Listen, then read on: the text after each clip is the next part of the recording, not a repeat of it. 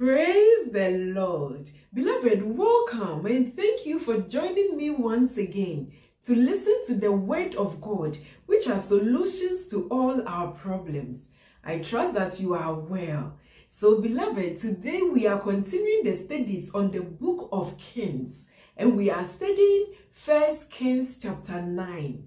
In the previous study, we learned from 1 Kings chapter 8 that King Solomon brought the Ark of God into the newly built temple.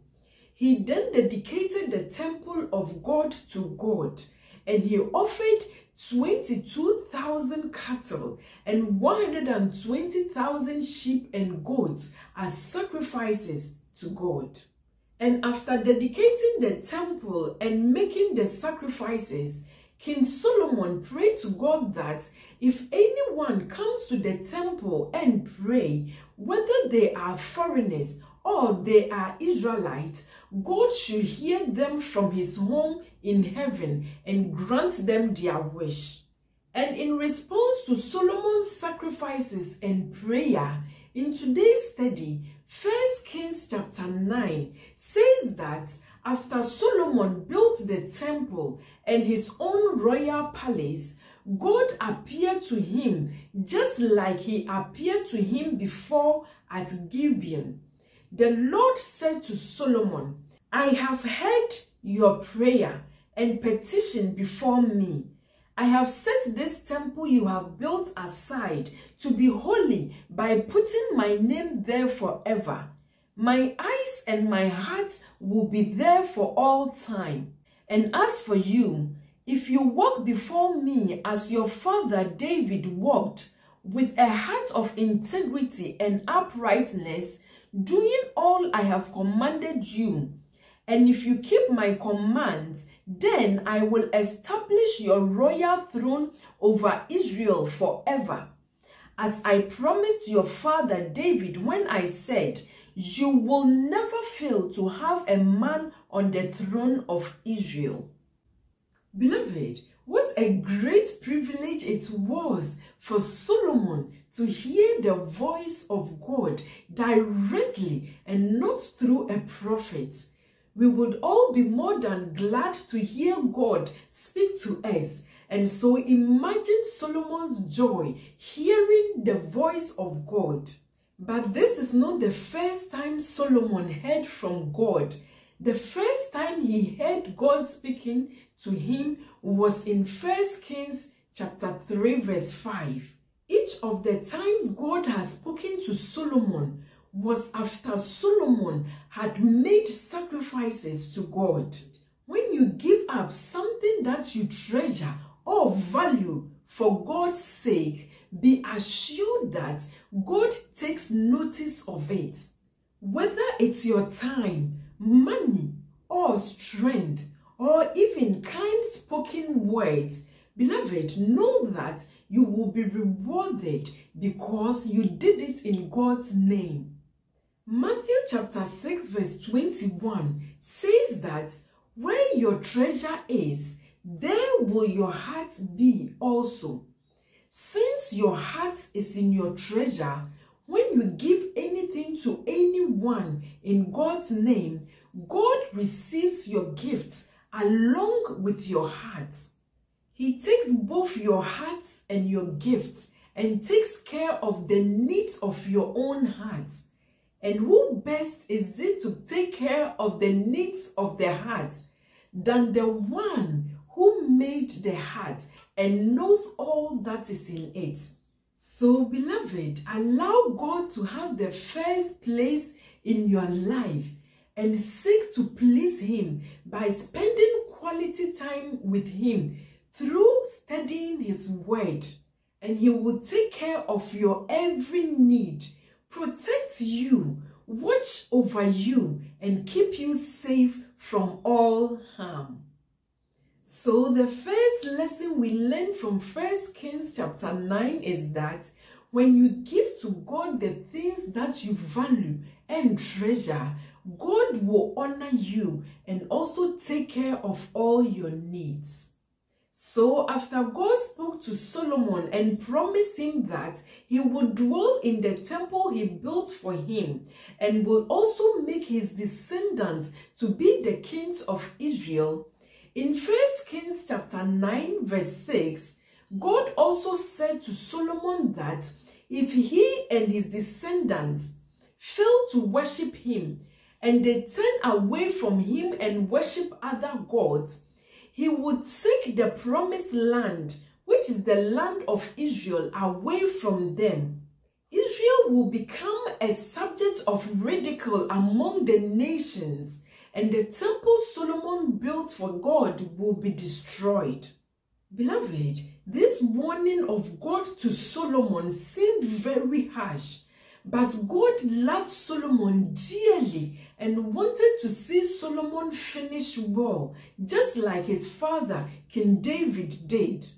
So what God is saying is that if Solomon and his descendants devote themselves to him and they obey his commands, his blessings for them will never end. But if they fail to obey his commands and worship other gods, he would take the land of Israel away from them and reject the temple. Beloved, today God has given us the same promise that if we walk in his ways and devote ourselves to him, we will always walk in blessings. But if we reject him and his word, his covering and his blessing will no longer be upon us. James, the apostle of Jesus Christ, says it in James chapter 4 verse 8 that draw near to God and he will draw near to you. Cleanse your hands, you sinners, and purify your hearts, you double-minded. Beloved, God loves you and wants to bless you by providing all your needs. But because sin separates us from God, you cannot receive God's blessings and rewards if you continue to live in sin. So, beloved, repent, turn from your sins, and draw near to God so that he will also draw near to you. When God draws near to you, he comes with the fullness of his power to protect you from all harm, to provide all your needs, and to give you peace and rest. Beloved, what more could you ask for if the God of heaven's army is with you? Your life will be more than complete if the Lord God Almighty is with you. So do not wait for any trouble to come into your life before you draw near to God. Beloved, draw near to God with a repentant heart now. Repent of all your sins and let God draw near to you and protect you with the shadow of his wings, where no evil thing or person can snatch you from. So the second lesson we learn in today's study is to be faithful to God by obeying his commandments so that all his promises of blessings will be released into your life. So after God gave Solomon the conditional promise that all will go well with him and his descendants if he remains faithful, in 1 Kings chapter 9 verse 25, the Bible says that 3 times in a year, King Solomon offered sacrifices to God on the altar he built for the Lord. Beloved, when it came to offering sacrifices for the Lord, King Solomon was generous, and this showed how much he loved and appreciated God. And after each sacrifice Solomon made to God, God spoke to him and blessed him. King Solomon himself wrote it in the book of Proverbs chapter 10 verse 22, that the blessings of the Lord makes a man rich, and God does not add any sorrow to it. The evidence of God's blessing on Solomon's life was how wealthy Solomon was.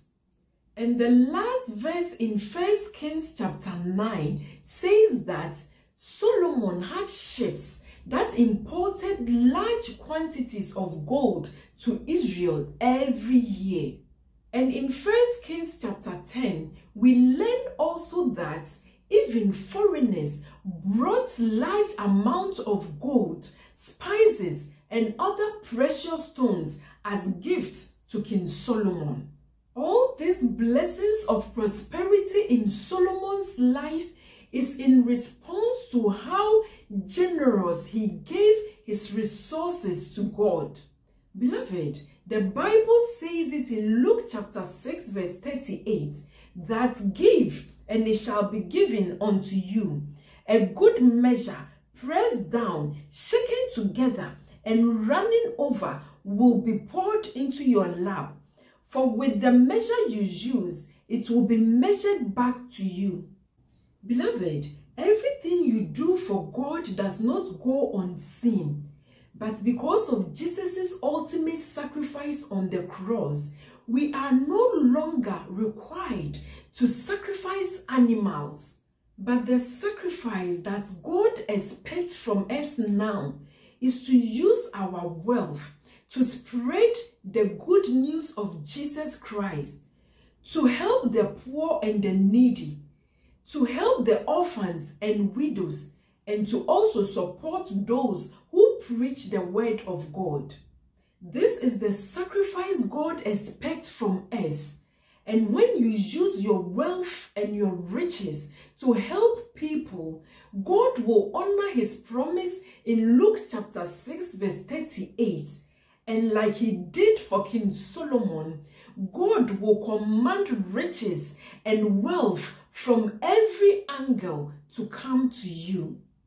So the third lesson we learn from today's study, 1 Kings chapter 9, is that when you give generously out of your wealth to help the poor or the needy, God will also bless you abundantly and he will provide for all your needs.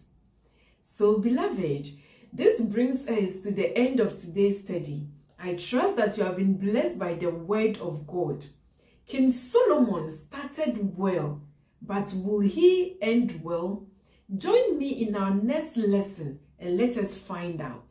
So beloved, until we meet again next time, stay blessed.